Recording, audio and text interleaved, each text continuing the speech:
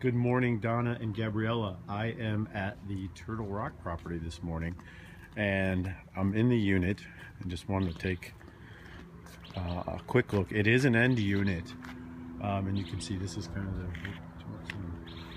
the right side. And if you look here, it'll be a little bit more clear. That wall right there is one of two individual patios, and you kind of have a nice court walk-through area. But let me turn back here. Here's my car. Here's this parking space area. You can kind of get an idea. There's some mountain views up there. You come in this way. This goes back to 9th Street, and then you have 7th Street over here this way. But you can see the unit is right here. It's 743. It's a nice tiny little unit. Great landscaping in this whole place. I mean, there's landscapers out this morning. Very well kept. You got a little exit gate here. Let me just come around here. This is, again, one of two patios. You have a French door out from your living room area, and then a sliding glass out from your master bedroom. I guess the only bedroom. It's a one bedroom. But nice security screen door, nice solid core wood door here.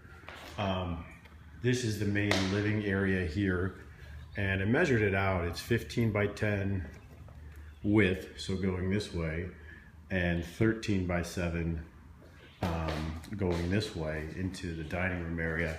I did not count this dining room area space, but a nice little kitchen.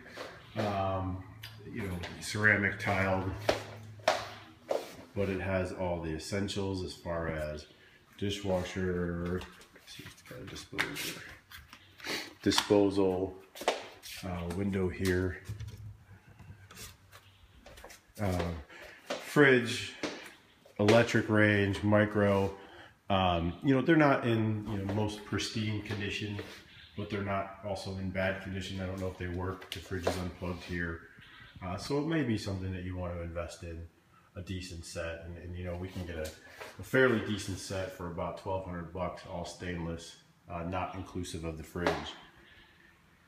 But you know, it's clean. These are older cabinets; they've been painted, so, and they don't look bad. I mean, you could do a couple of things. You could certainly replace or just, you know, repaint or clean them up. They're not too bad.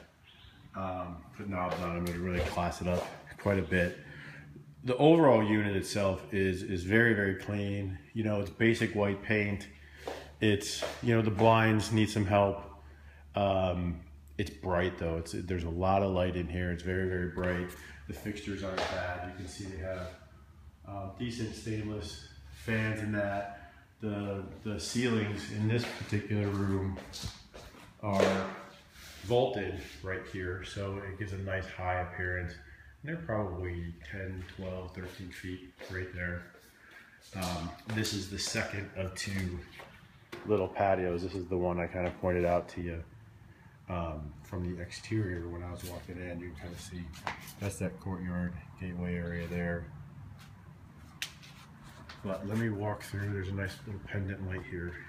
Let me walk through. This is back towards the front. Let me walk through this area here. There's a small, if you want to call it a pantry. So I don't believe there's a linen. So you have a stackable washer dryer, and this is where your hot water tank is, and that is electric as well. Over here, the floor it looks to be a laminate. It's not a true wood.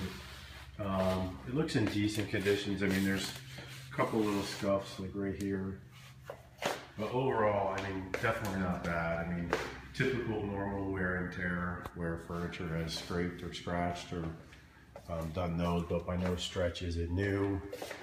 This is the master bedroom, and you can kind of see there's a little bit of floor damage here from probably a bed frame, you know, scraping along the floor, or then dragging something across it to chip that laminate.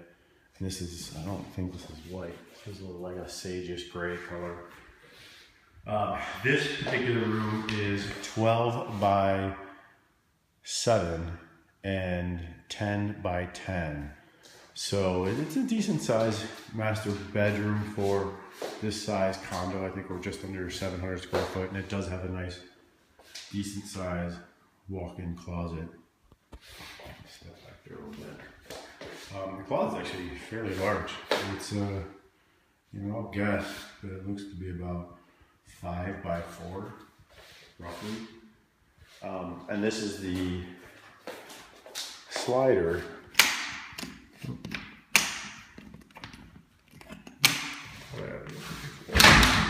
Maybe I didn't have that one open. But this is the slider. I'll walk out there in a second. Oh yeah, we just stick there. Out to the larger patio. And opened up. This is, you know, a really nice unit. Like I said, nice and bright. This time of year, you know, I imagine these sliders are going to be open all the time. Put nice tables out there and nice chairs, great sitting areas.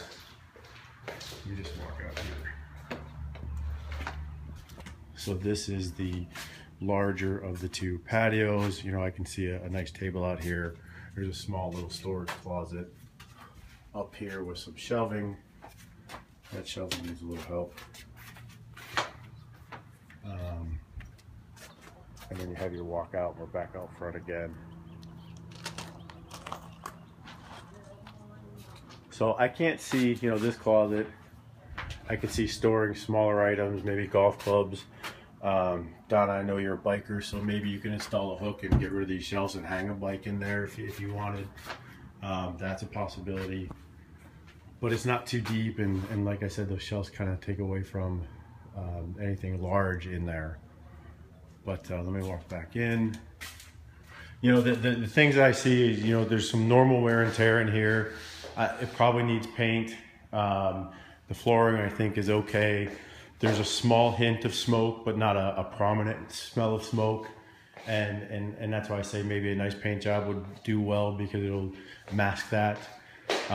Or even getting an ozone machine in here to take out some of that smell.